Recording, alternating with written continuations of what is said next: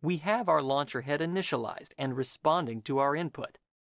The last thing to do is modify the draw method so it draws our missile launcher head. This will be really easy. Find the draw method. Find where you draw your missile launcher base and add this line just below it.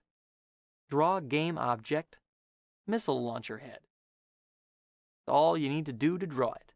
These methods and classes are coming in very handy. It's time to give it a try. Go ahead and build and run by clicking the right pointing green arrow or pressing F5. Xbox users, make sure you're at the Connect to Computer screen in XNA Game Studio Connect. Perfect. There's the missile launcher head. Now go ahead and use your keyboard arrows or controller left thumbstick and move it around. Great. It moves and clamps to 45 degrees on pitch and yaw, just like we coded it. We're on our way. Next chapter, firing some missiles.